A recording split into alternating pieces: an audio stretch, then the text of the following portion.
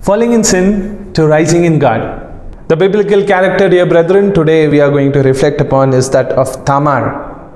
From being the plotter to becoming the ancestor of Jesus Christ. Dear brothers and sisters in Christ, we know about Tamar.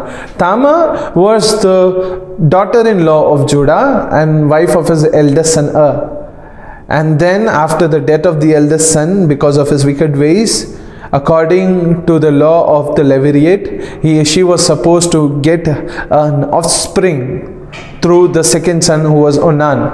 But Onan does a very great crime, that is, he spills the semen. He goes in with this woman, but he doesn't want to give her the child. And that's how this sin also is against God, and Onan is also killed. Like Onan dies. Now there is the third son, and Judah tells her to wait. When the third son comes to age, Judah doesn't allow the third son to go in with Tamar. Tamar plots.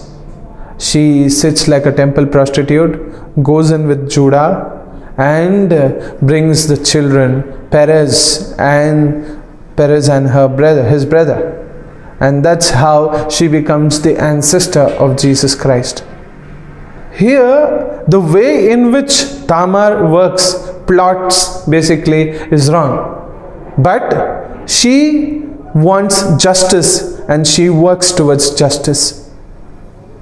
So dear brothers and sisters, many of us plot. Plotting is wrong. Making plans and plotting against people. We are supposed to surrender ourselves to God, and the Lord God will take care of us. So let us not fall to plotting, but rise in God. Amen.